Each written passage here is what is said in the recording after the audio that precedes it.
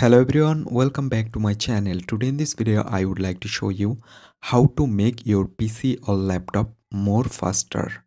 So let's begin our video. First of all, what you need to do? You just need to go on your search option and type here run and open it, and you just need to type here preface. Here you can see I just type preface and then select OK.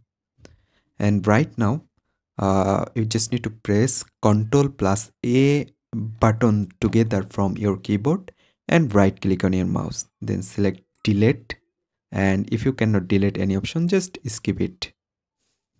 Okay, right now again go on your search option, select run, and you just need to type here here you can see I just type percentage temp percentage and then select OK, and select Ctrl plus A key together and then right click on your mouse and select delete.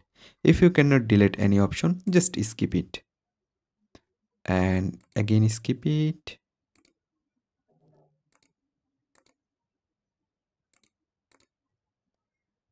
So that's it. After doing that, I hope your PC or laptop will be more faster than past.